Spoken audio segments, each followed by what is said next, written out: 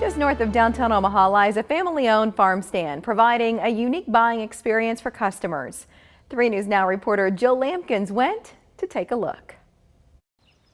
When you come to Perennial Homestead, there's plenty of homegrown and farm-sourced goods to choose from.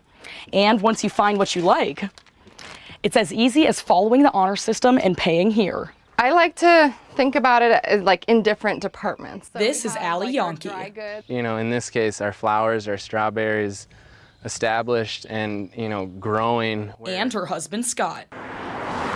Together, they own and manage their own business, growing, harvesting, and processing crops.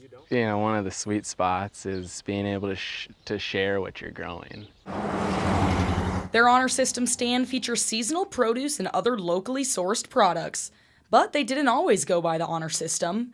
Starting out at farmers markets, the Yankees went on a trip that inspired a change. We also, around the same time, had taken a trip out to the East Coast and visited upstate New York and Vermont and New Hampshire, and there's a lot of honor system farm stands, which really inspired us. The stand is open from April to whenever the first snowfall comes, and all it takes to visit is a little trust. We trust our neighbors, we trust our customers, and people have shown up and been trustworthy, and it's really great. And while they've expanded their operations since they opened in 2018, the Yankees have bigger dreams in mind. Like, my long-term dream would be to have a farm store with, a whole bunch of different things that support people interested in buying local produce, and we're kind of inching closer to what our long-term goals are. For the short term, the focus is growing good food, flowers, and community, knowing it starts with trust and respect. The great thing is, once you're ready to pay at the box, you can just put your cash in here or scan the QR code to pay by Venmo.